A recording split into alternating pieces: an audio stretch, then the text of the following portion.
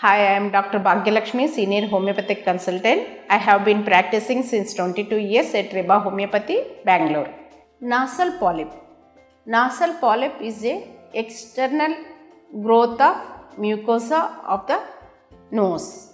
It occurs due to continuous irritation of the mucosa of the nose. Generally, we will see in children at any age from 1 year to 12 years. But after 12 years also will occur, but very rarely. This is due to mainly irritation of the nose, like if they have continuous sneezings, if they have sinusitis, then also they will get nasal polyps. What will happen if they have nasal polyps? If they have nasal polyps, they will get nose block, constriction of the nose, pain in the nose, and continuous sneezings will be there, and they will get sleep apnea due to nose block, and they will take breath also from mouth due to blockage of nose. So they will get snoring also.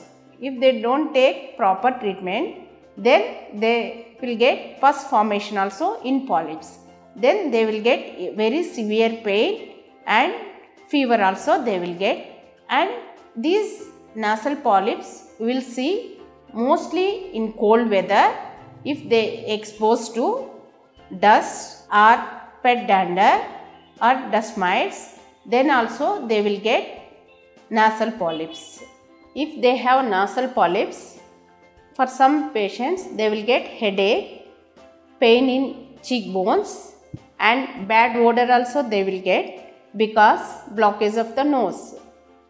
These are all the main symptoms we can say. What is the treatment? We can say best treatment is homeopathy for nasal polyps. No need to go for surgery.